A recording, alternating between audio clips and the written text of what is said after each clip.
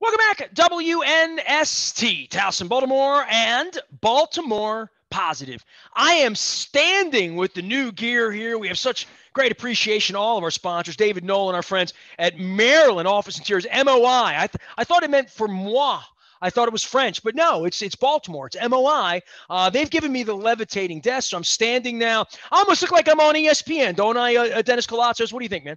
Even better, I think ESPN could take some lessons from you and your setup. You look great. You're standing. Love the background. Love the Baltimore Positive. Once I get the green screen behind me, my hair will stop getting like white in between, but it's going to be fine. I'm working. Good. Improvements where we are. And look, Hey. man, I got to talk with you today because, I mean, Luke and I have been after this.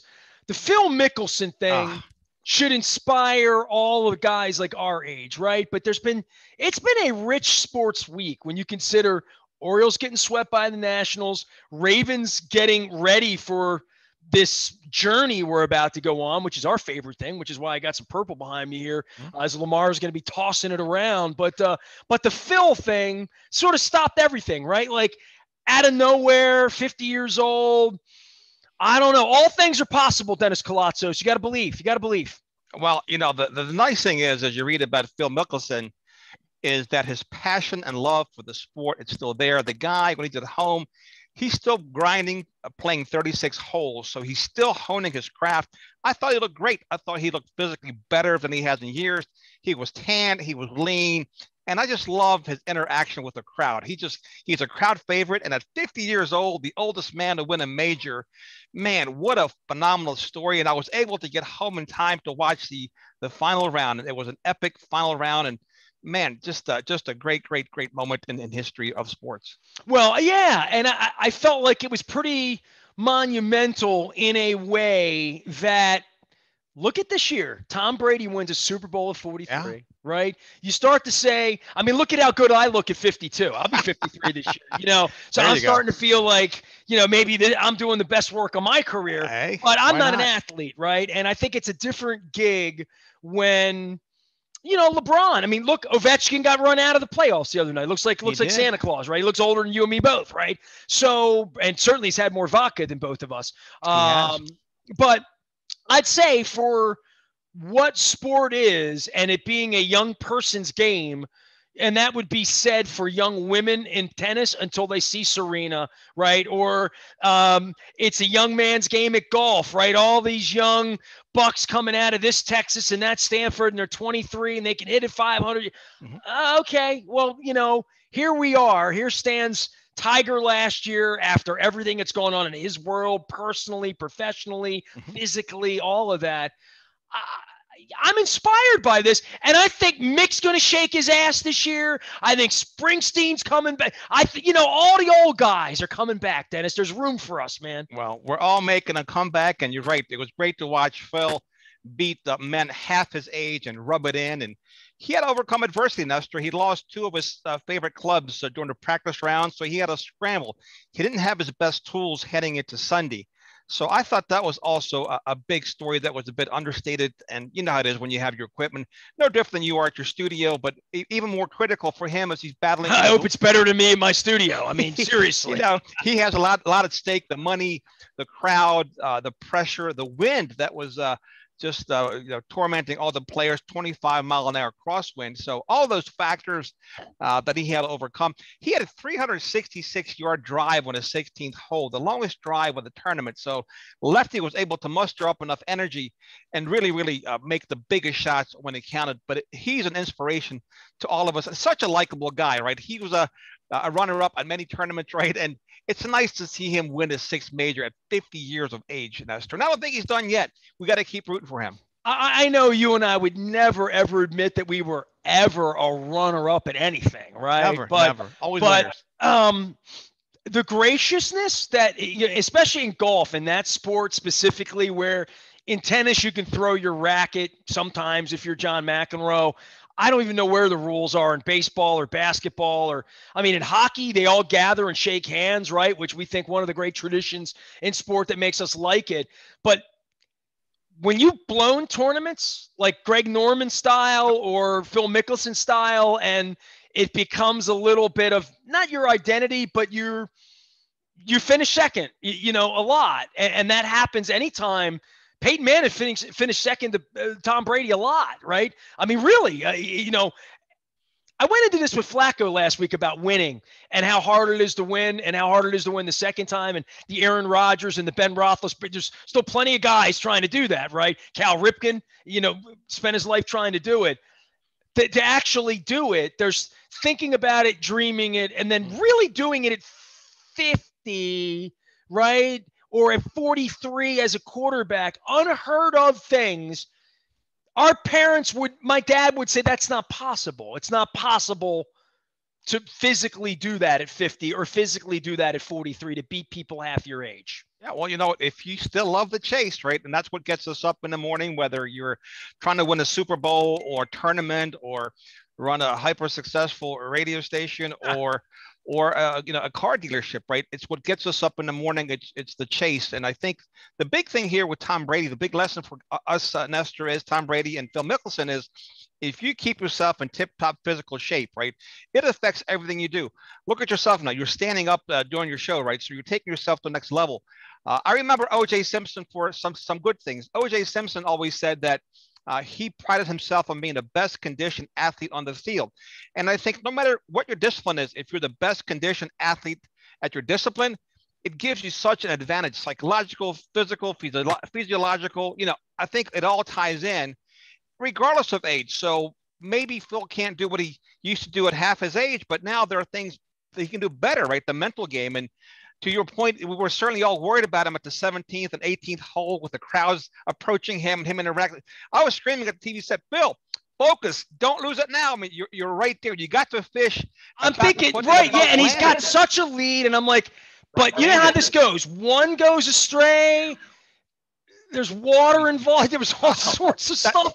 And I'm like, 17th hole, you're like, holy cow, you got an island green there. But here's this. People are really pulling for him in a way that you can't for the New York Rangers or the Baltimore Orioles or a team as a guy, as a generation. And I thought, who hates Phil Mickelson? You know what I mean? I thought somebody, Tiger Woods, but I thought, who would be rooting against him? And it felt like this weird afternoon after all we've been through pandemic wise, everybody's rooting for the guy, to not mess up or not even go down that hole to even make it interesting, make it triumphant, not hanging on.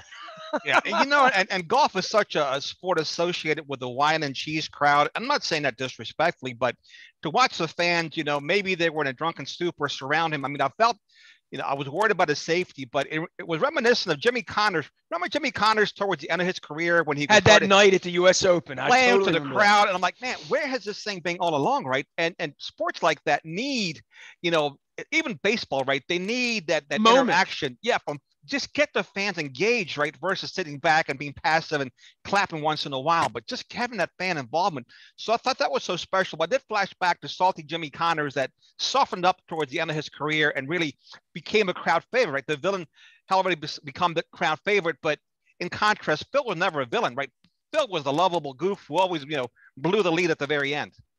Well, different kind of lovable goof than a John Daly or some other people like that. But, Phil Mickelson wins a major. We're off to a good vibe here. My wife and I are talking about some OBX next week and some salt life down there, and you're out fishing. I got to tell you, this crab cake thing is taking on its own jam, right? Not just because I set the equipment up in Catonsville. It was 100 degrees. I started to sweat. Jeff Moeller was trying to mess up my broadcast. All these things were going on. We wound up having like a perfect day in Catonsville. It's your side of town, right? We talked about business coming together, parking, outdoor music, selling bookie salads and making late night pizza and all these awesome stories about how communities come together and we're doing stuff. These are the kinds of stories I want to tell. But I'm going to be a little selfish on this thing. You know this about me, Dennis. Now, I want to do things I've never done. And every weekend, you're going out right now, and the fish I think these fish aren't real. I mean, you're taking pictures. I think you're down Ocean City standing in a booth somewhere holding the thing up with the – like right now, you're not really in Detroit. It just looks like you are. But I have video. I have real video, though, of me catching these fish, so it's true. So I want to give a plug right now to a dear friend of mine. Now, I got my new David Knowles got this pad under my feet that keeps my ankles good, so I don't have to see Dr. Steve. You're balancing now. It's my yoga thing. So I grew up with a kid named Sam Tudor, and I know he listens to the show because he writes to me, right? So Sam's not a kid anymore. He's grown up like you and me. And Sam grew up 5 blocks away. His little brothers, his dad, Boy Scouts, Cub Scouts, the whole deal, on my brother's block, literally. And he's in my life through Facebook, right? So he hears that I want to go fishing. So it tells me he's been listening to you and me because I talk a little fishing with you. I think maybe I talked some fishing with somebody else last week, maybe on the show. So I said, I hear you want to do some fishing. And I'm like, okay, you know what? So he has his own little YouTube channel and he makes videos, right? And he catches fish. He just loves fishing, right? And he's got a little Guy Fieri in him about cooking fish. But his offer to me was, and see if I can pull it up on Facebook, because if I can, I'll share it out with you, because he sent me a picture of what he wants me to do. And I swear to you, Dennis, I've talked fishing with you, right? We have talked about, going fly fishing out in, and he did send me the picture. Let me pull this up here. I'm gonna show you this picture. This is my pal, my lifer pal. We went to elementary school together. This is Sam Tudor here in the blue. Do you know what kind of fish that is? You know what? Unfortunately, I cannot see it on the screen for some reason. Oh, okay. So. That's a snakefish. Oh, right? Snakehead. Snakeheads. Okay. Go ahead. I've been dying to catch one. It's supposed to be the best tasting fish you will ever have, and everybody I've talked to swears by it. They're fun to catch and they're fun to eat. So this is right up my alley here.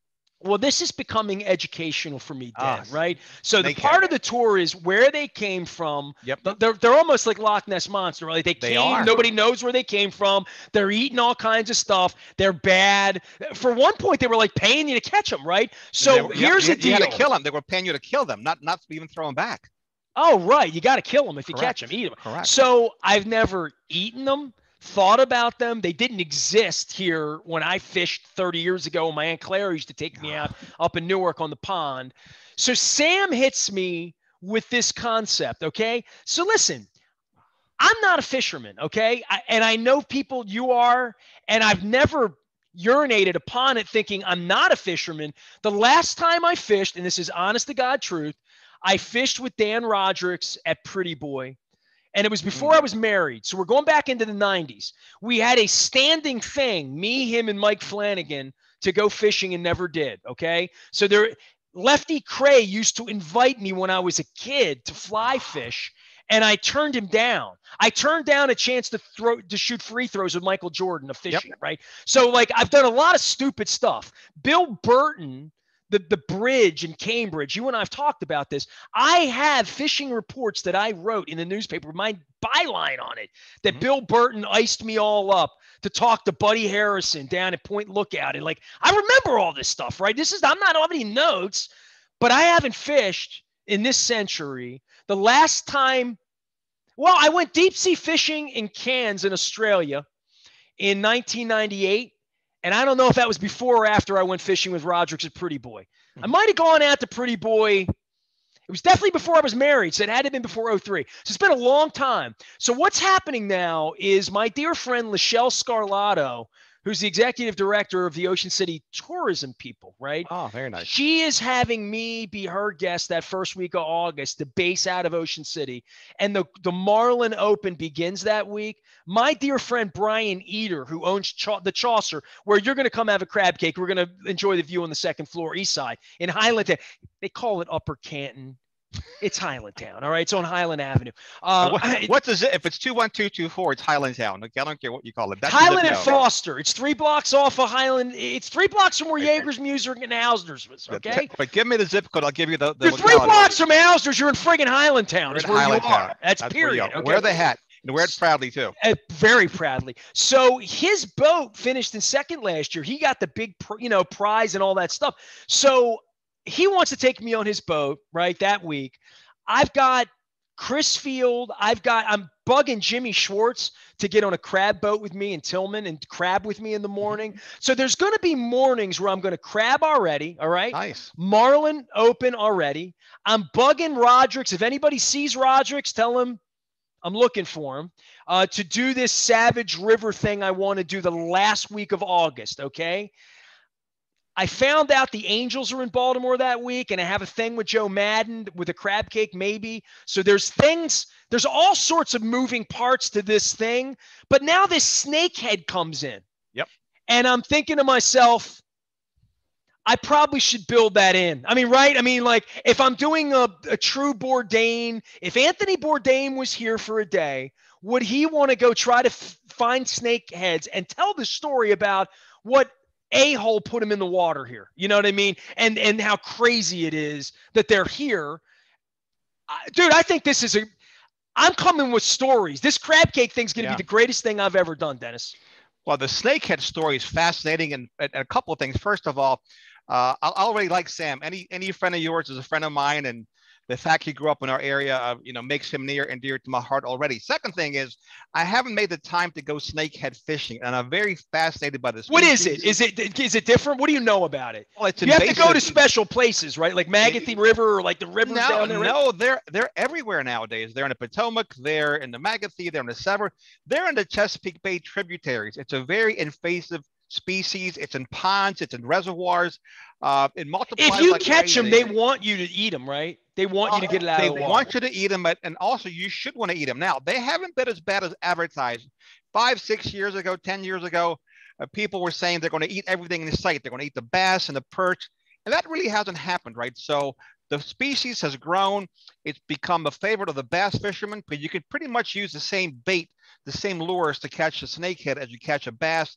I know they're in that Blackwater Refuge that's south of us, and they taste really, really good. In fact, in Washington, D.C., restaurants serve them. They're on the menu, and they are very much a delicacy, Nestor. It's very, very, very good meat. Better than any codfish you've ever eaten. See, this is great. This is awesome. See, this is like, I told Don I was going to turn this into a social studies thing with sports, right? Because we can talk about the Ravens, and we will, and whatever. But like, I'm interested in this all of a sudden as I get older. Not that I'm going to love fishing or maybe it's going to be my thing.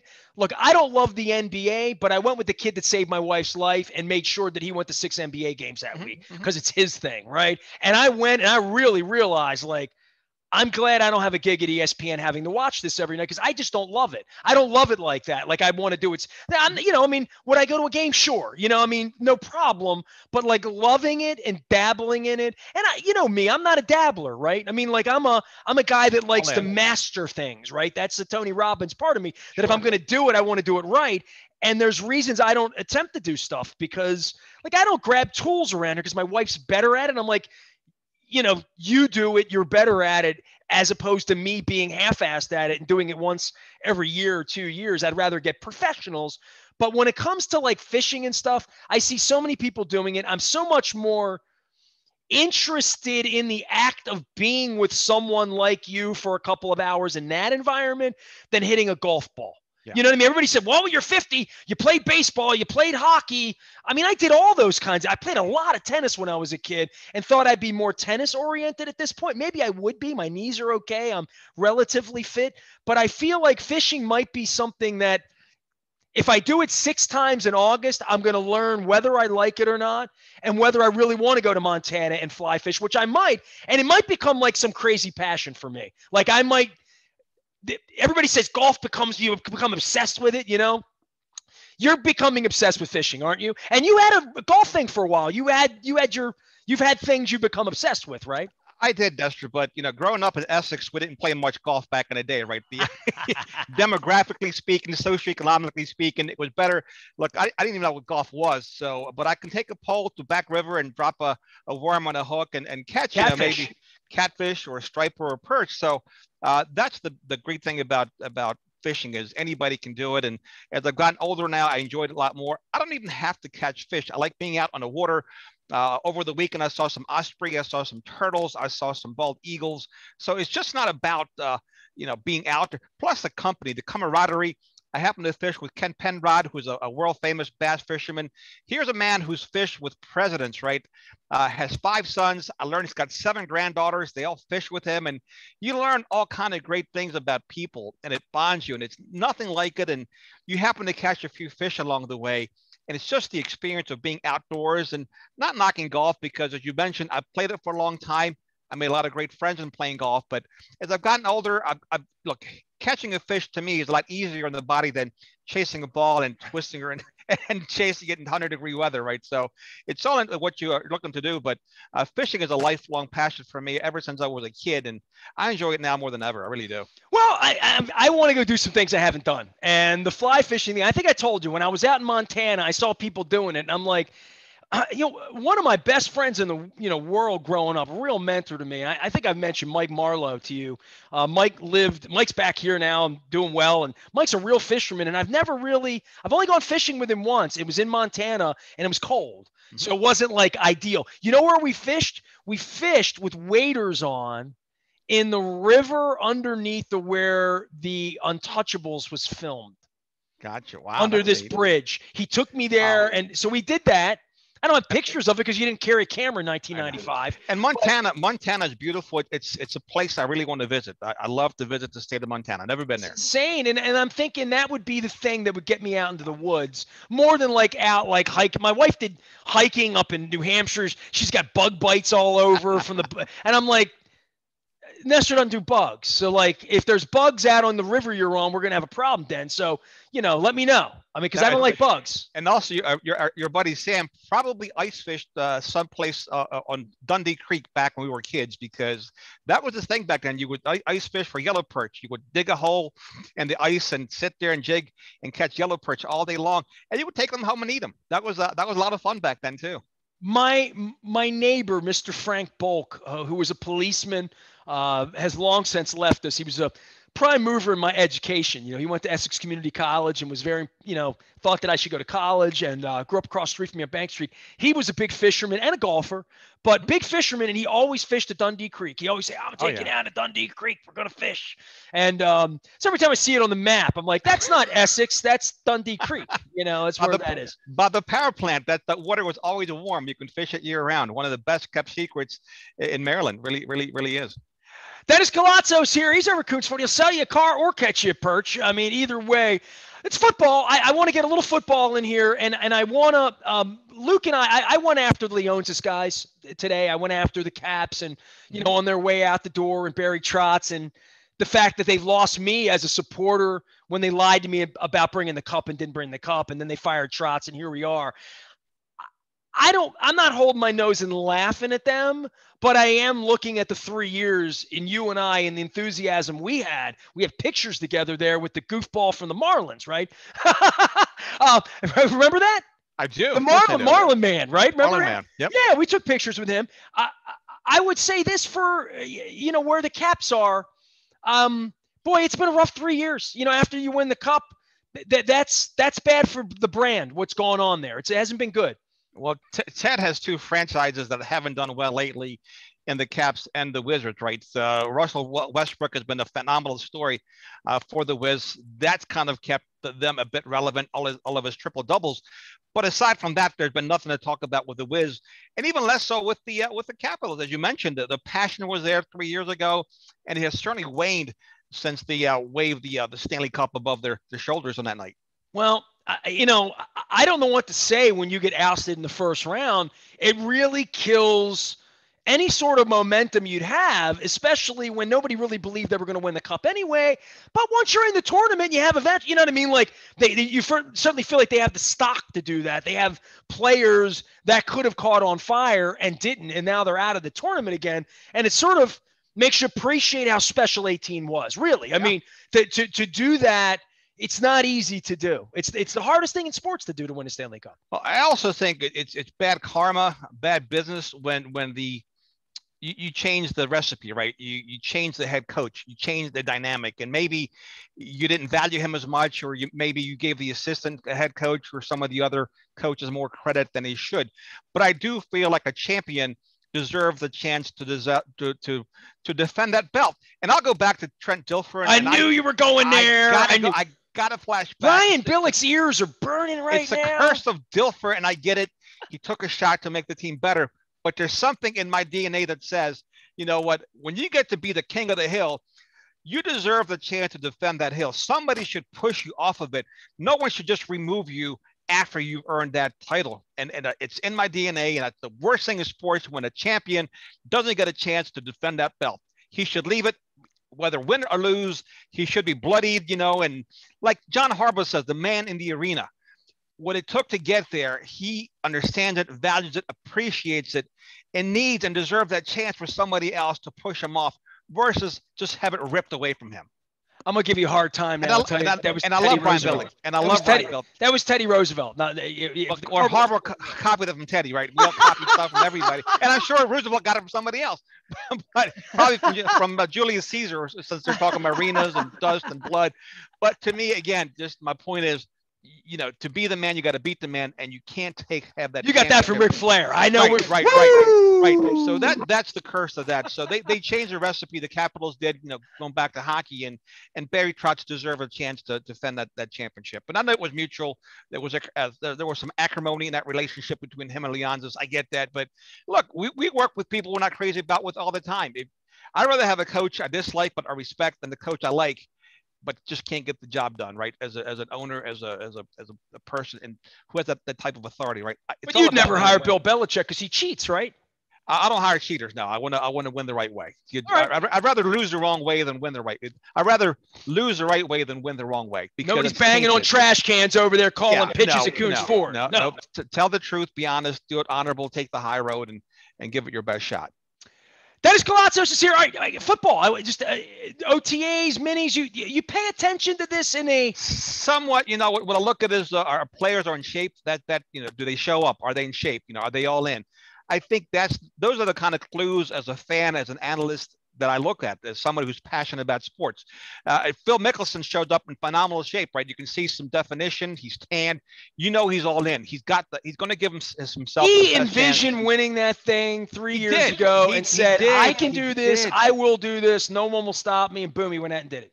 And you would hope that some of these young players and older veterans have that same attitude. They get themselves in the best shape of their life. They're lifting weights. They're watching what they're putting in their bodies. They're just absorbing that game film. And that's what I want to see. I want to see these rookies come in great shape, pass the eyeball test, because, we've seen players in the past can't pass the physical. They looked more rotund than they should. And said, to me, if this is your discipline, you should give yourself the best chance of succeeding. And coming into the league the right way, setting the tone, not having any hamstring injuries or thigh injuries or whatever, soft tissue injuries coming into camp. I think all those things speak volumes. And I really do like this rookie class. It was nice to see them. They were showing them some things from the past, and they couldn't identify them, like VHS tapes and stuff like that. So, you get to see their personalities on social media. And I wonder if Hollywood Brown knows that the other number 5 won a championship here. Wow, what a story that is in and of itself, right? Hollywood Brown stepping up and taking Joe Flacco's number, which we haven't seen that happen with Ed Reed or Ray Lewis or Jonathan Ogden's number thus far, and we'll see how that goes. But that's a big story. Joe Flacco, the most maligned character in the history of Baltimore. Literally, I'm going to be the guy who dies on the Joe Flacco hill because I saw the parade. I was there for it. I saw it. I saw it all happen. I'm not going to discount it. It is amazing to me how Joe gets treated like a bag of groceries, right? Not even the Wise Market groceries, like one of those off brands, Very, very true, Nestor. And if I can write one script for the NFL this season, it would be this: the Philadelphia Eagles with Joe Flacco at quarterback. Do something. Versus the Baltimore Ravens in the Super Bowl. Oh. That would be the most delicious story for me. And I'm not wishing an injury on Jalen Hurts, but if something happens to Jalen or Flacco beats him out and something happens and they catch fire, that would be the biggest story in Baltimore sports history. Flacco against Lamar in the Super Bowl. That would be, if I could have one sports wish this year, that would be it. It's funny that any person who considers themselves a Raven fan, that I would say to them, do you know why I like Joe Flacco? And they wouldn't say, Yeah, because he won a Super Bowl. Same reason I love him. You know what I mean? Like like that should be the answer. Like universally. But it's not, and that's okay. And he's in Philadelphia, and boo on him. But I did have a great time last week talking to Artica Cassini, who's a wonderful University of Delaware magazine editor who's writing a big story on Joe, and Joe's participating and all. And she wanted some memories. So I've been telling some Joe stories, and time will not dim the glory of his deeds. Dennis Koulatsos. What's going on out of Coons, man? We got Memorial Day. We got any cars in? You're still paying too much for cars? What's happening, man? We're still paying way too much for cars, but at least we have cars to sell. There are shortages right now in almost every industry. So they selling golf carts up in Manheim? What are they doing? Man, they're selling whatever moves. But ATVs are hot right now. Anything with wheels, it's worth a lot more than what you paid for it years ago, Nestor. It's just supply and demand. It's insane. But we have more than enough to take care of our volume of business, and we'll be stocked with well over 200 new vehicles and 200 used vehicles. The new ones are starting to trickle in now, but they're coming. Help is on the way. But it's going to be a tremendous Memorial Day weekend for business. And we always take care of our customers. We do a lot of repeat and referral business, but there is a high demand and a short supply, just like the housing industry. It's not a falsehood that's out there. It's reality, and it's a reality we have to deal with. And Nestor, there's also a shortage of crab meat right now, I'm being told by some of my friends and that own the local restaurants. So that is correct. Some have run out, which is just another sign of the times. Well, we don't have people picking crabs on the Eastern Shore the way we should. It's a seasonal business. They bring in people from Venezuela and from that are professionals at doing this in the same way that Shohei Ohtani is here being a professional of what he does. So we're going to be learning about that, along the way while we catch and eat snakehead and learn how good they taste. I haven't had a snakehead yet. There's no shortage of snakeheads. So although there might be a shortage of crab meat, snakeheads are plentiful, which is good news. So I got it. You ready? Here's what we're going to do. We're going to have a snake in a cake. Snake in the cake. Oh, I like that. You like that? All right. I love that. That's a great catchphrase. Came up with that on my own. There you go. Love it. I got a million. Hey, we got tables for the 10 o'clock show on Friday night. Can they get the snake and cake special versus the filet mignon, the surf and turf? We got. I was going to say I'm playing the record this weekend for stand-up. But by the way, I went to the record this week and music's back. I saw my first live music thing. I went to a Rush tribute show the other night. So big shout out to Paul Manning and Brian Recker out there. So, Merriweather's online now. I'm getting Gene Parker on the show. We're talking music. We're talking sports. We're talking fishing. We're talking crab cakes. We both got shots. We're there. We're back, as they would say. We're back. Hashtag snake and cake. Snake and cake. There it is. All right. That'll trend nationally at some point. The hashtag is Crab Cake Tour, just so you know. And I happen to own crabcaketour.com and clubcrabcake.com too. So we'll talk about that on the side. You better own snake and cake too. I like the way that sounds. Snake and cake. I like delicacy, huh? All right. Snake and cake, baby. Put some butter and garlic on there, slather it up, salt and pepper, crack it up. It'll be beautiful. It's supposed to be delicious. The most delicious fish you've ever tasted. And I can't wait to taste mine. Anybody see Sam Tudor, tell him I'm looking out for him. Tell him he's got his YouTube channel. I gave him an extra review the other day. All right. We are WNST.net. Dennis Koulatsos can be heard on Thursday afternoons and Sunday mornings, and probably at various points this weekend as we change formats for the Dennis Koulatsos show this week. You can find me anytime, anywhere at WNST AM 1570 and BaltimorePositive.com.